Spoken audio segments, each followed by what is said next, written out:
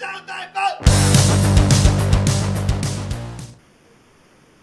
Hi everyone, and welcome to the Canadian Redneck Channel. My name's Dave, and this is episode 2 of 9x57 Mauser Chasing the Sights. This time we're going to start with our brass prep, get it ready, get it necked up, ready to accept the .358 caliber projectiles. I'm going to start out. We have our redding die set. I cleaned it all, degreased it, ready to go to work.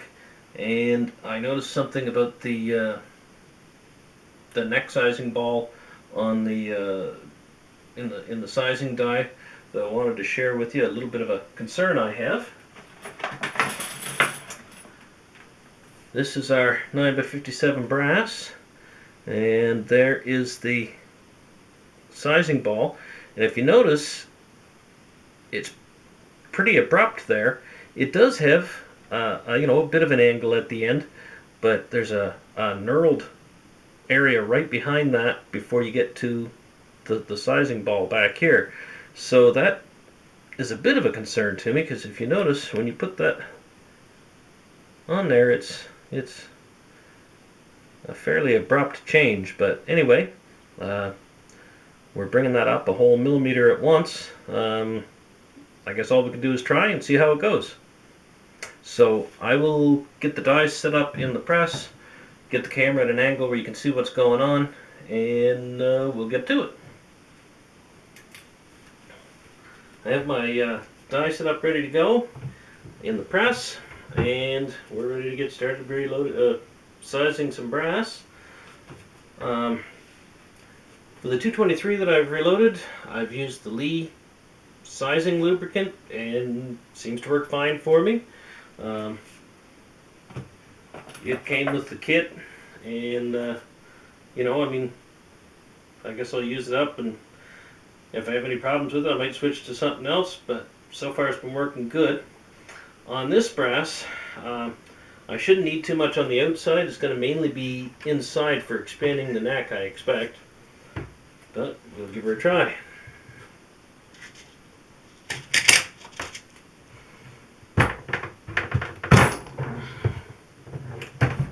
Yeah, that went pretty slick.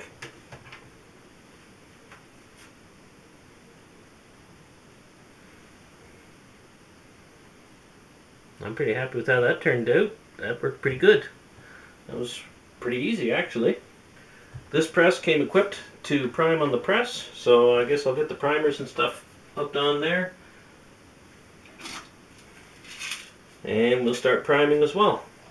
I already have my Lee priming doodad here all loaded with primers. What is it, auto prime or something like that they call it.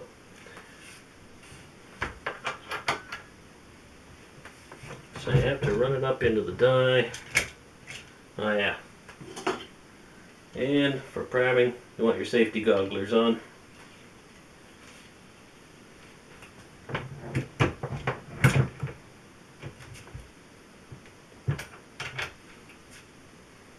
We have a primed case, just like that. Now, I'm lubing these one at a time as I put them in the press, which probably isn't the quickest way, but I'm not into high volume production.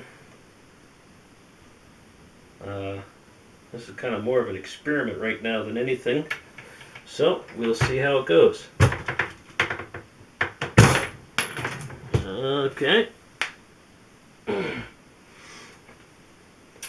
And the bounce in my computer desk is pointing out the necessity for me to build a stronger reloading bench, obviously. But this one here will have to do for the time being. So that means I'm going to have to take that stupid priming arm off out of the road each time when I size the case, and then stick it back in there after I get the neck run through. Which is going to slow things down. But like I said, I'm not into high volume production. This is mainly an experiment at this point.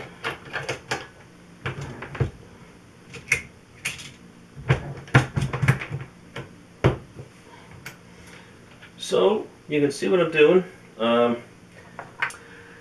I don't expect you want to watch me prime all these cases tonight and size them, so I will come back when I got probably 50 through and show you what they look like, and we'll go from there.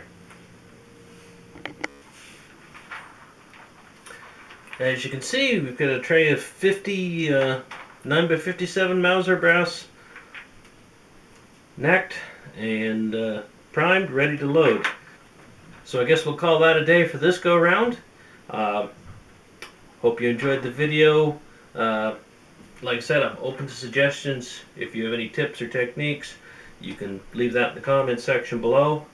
One thing I did, kind of find is a bit of a tedious process where I had to take the priming arm out each time, but next time where I don't have to expand the necks, I don't expect I should have to do that, and things should go a lot quicker. But overall, I found the process quite enjoyable. So like I said, any comments, tips, techniques, you can leave that in the comment section below. And as always, like, subscribe, share.